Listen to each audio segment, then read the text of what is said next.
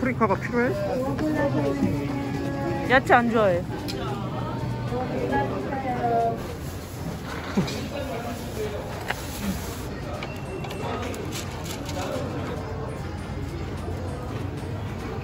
까메기 하나 살려. 까메기.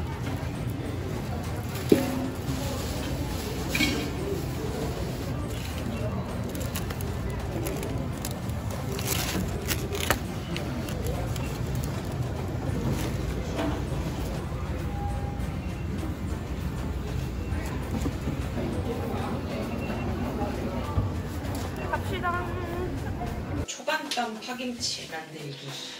고춧가루 종이컵 2컵, 까나리 액젓 180ml, 물엿도 180ml, 그리고 통깨,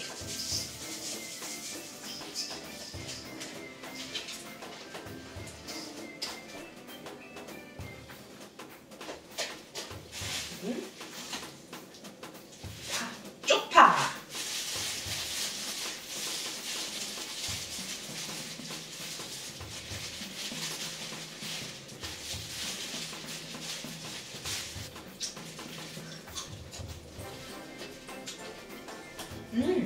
아니 묻히자마자 바로 먹었대 이거?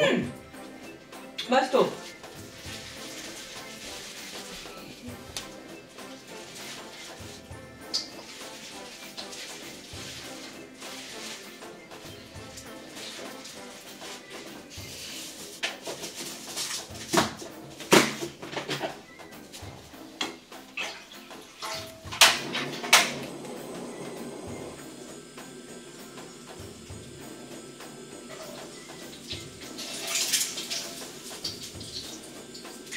채끝살.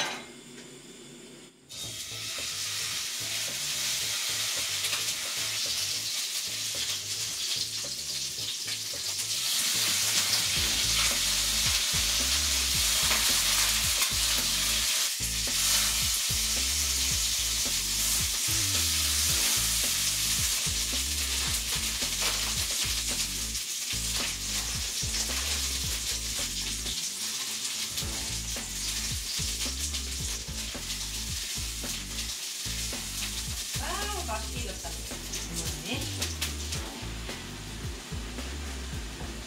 완전 미디엄 레어네.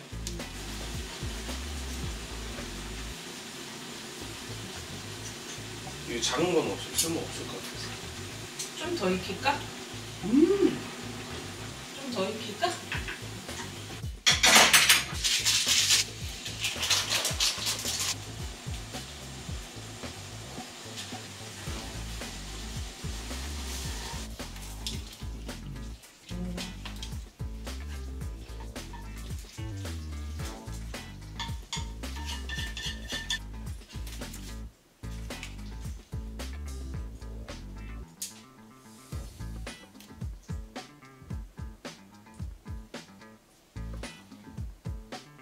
안녕하세요.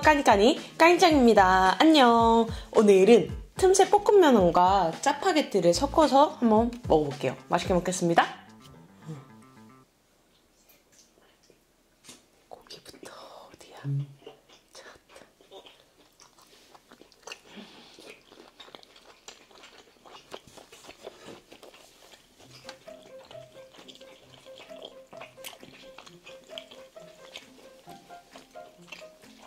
이게 뭐랑 뭐를 섞은 거라고? 틈새볶음면하고 짜파게티.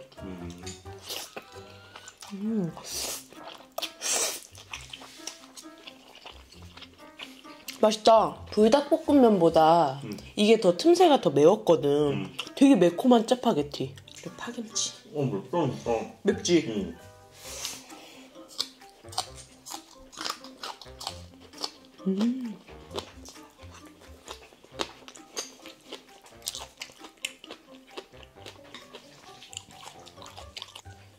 와, 요거랑 이렇게 해서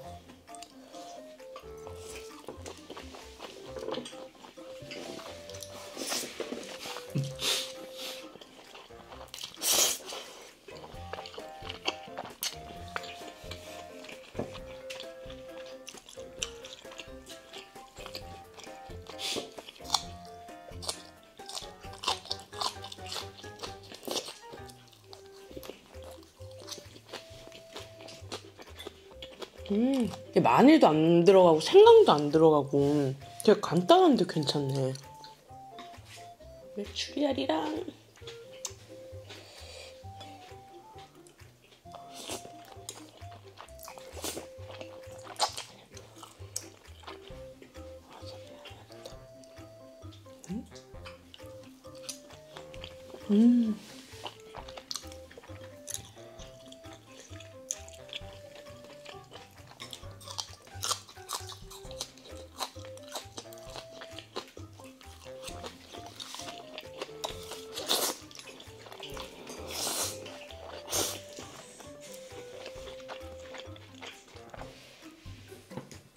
올리자. 살짝만. 빵.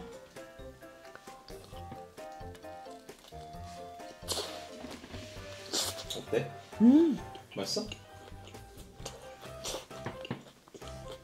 간이 이 가게 되게 좋아하잖아. 맛있어. 손은 안 달려.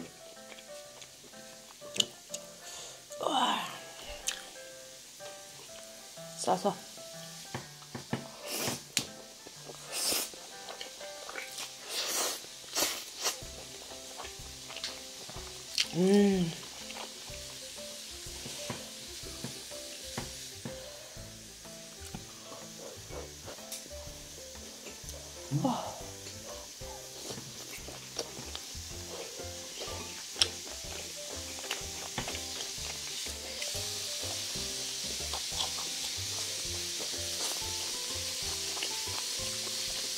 얘도 먹어볼게. 킹 소고기.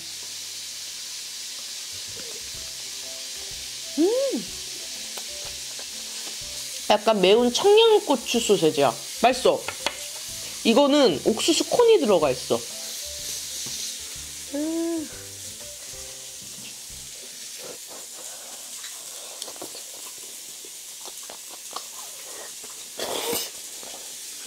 먹다가 식은 걸 다시 데피니까 또 맛있어.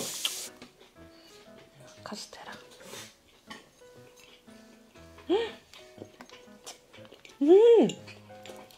이거 되게 맛있다. 셋 중에 뭐가 제일 맛있어? 좀 단 게 먹고 싶었었거든. 요거.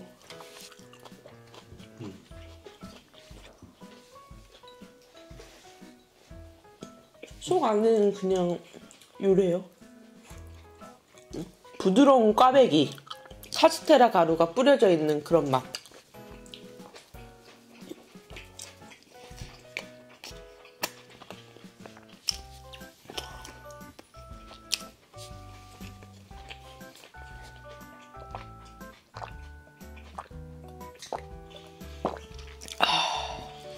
오늘도 맛있게 잘 먹었습니다. 안녕.